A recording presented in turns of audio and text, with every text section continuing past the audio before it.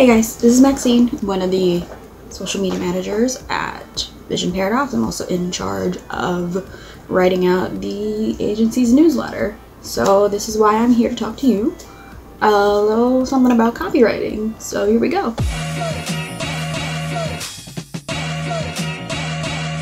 The first thing you need to know about copywriting is your audience. You need to know who you're writing for and who's going to read it. On behalf of a Fortune 500 type company, you can't possibly just start it with, hey, you, what's up? Like, that's not a good look. That's not brand compliant with that type of company. Inversely, if you're writing for a startup like Vision Paradox, opening it up with greetings from Vision Paradox, may sound nice, but it's still a little too formal.